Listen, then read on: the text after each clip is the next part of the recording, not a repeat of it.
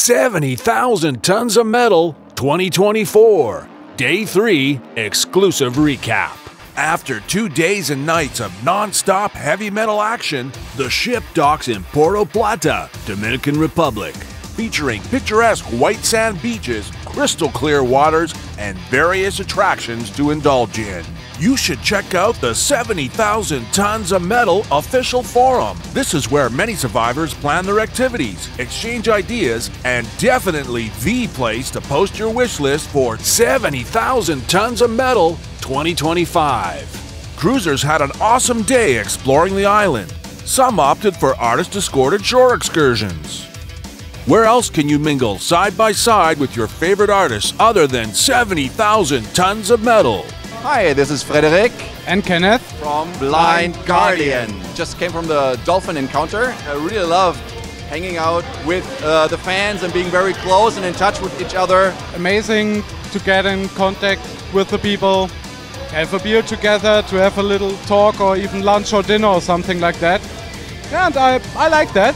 Because it's not happening every day that you get the chance to do that. It's very much appreciated. Hey motherfuckers! This is Frank Blackfire from SODOM. This is Tony Merger from SODOM. 70,000 tons of fucking maniacs.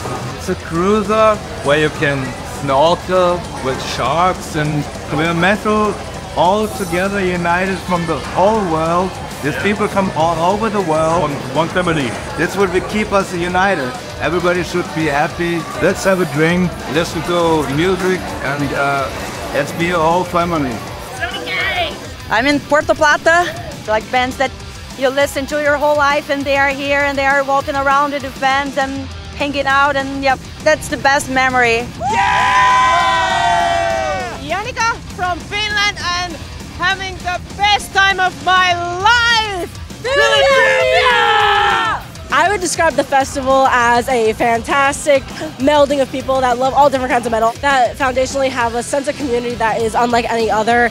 Best fucking cruise ever! It was an unbelievable experience. Good music, good beer, much beer.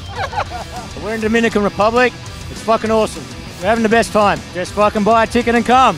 Even if you're by yourself, just get on that ship.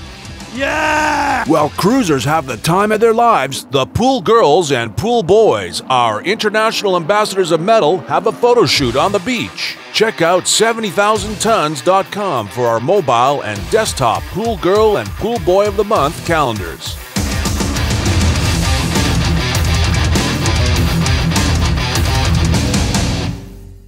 After a day in paradise, it's time to head back to the ship for more great shows on 70,000 Tons of Metal. Those who seek the Holy Grail, beware. It's kept under lock and key by Caribbean crusaders, Gravedigger.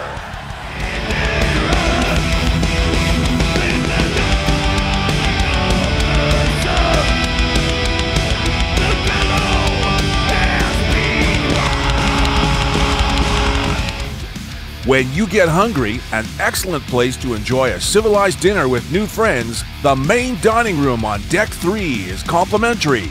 Pro tip, going to be hungry later? You can order a steak to go. Steak! Sloppy steak! Sloppy steak! A black mass is unveiled on the pool deck in the dead of night with Krzysztof Drabikovsky's Batyushka.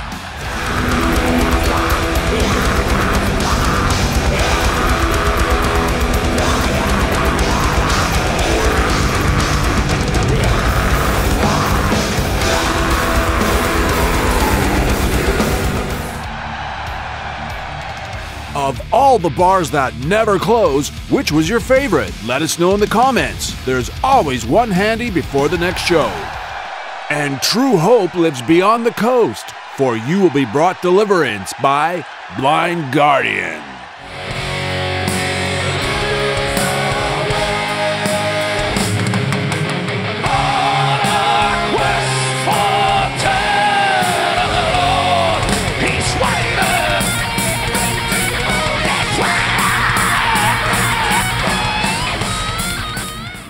Make sure to share and subscribe, and stay tuned for our next recap featuring jamming in international waters, artist clinics, the belly flop contest, and more great shows.